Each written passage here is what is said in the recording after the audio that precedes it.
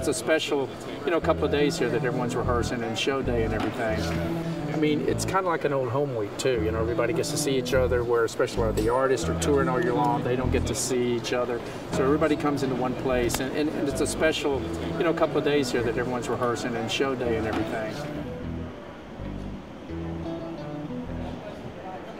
Everyone I talk to in this industry that works as a stagehand or just works in a production office, when they work on a country music show, are so impressed by how professional the country music performers are.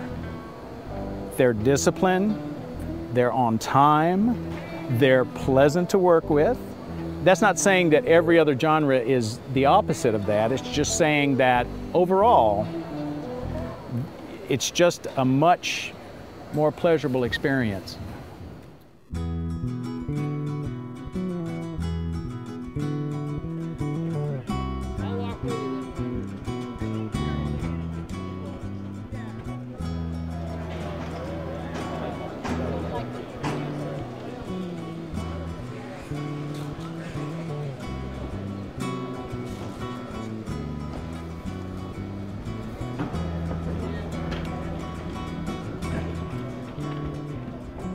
I guess it was mid-'80s when it went to 2 hours, and I think it was around that time that it went live also, and what a difference live made. Live was just an incredible jump for us, even more so than the time, I believe, because of the precision that goes into a live television show going on the air.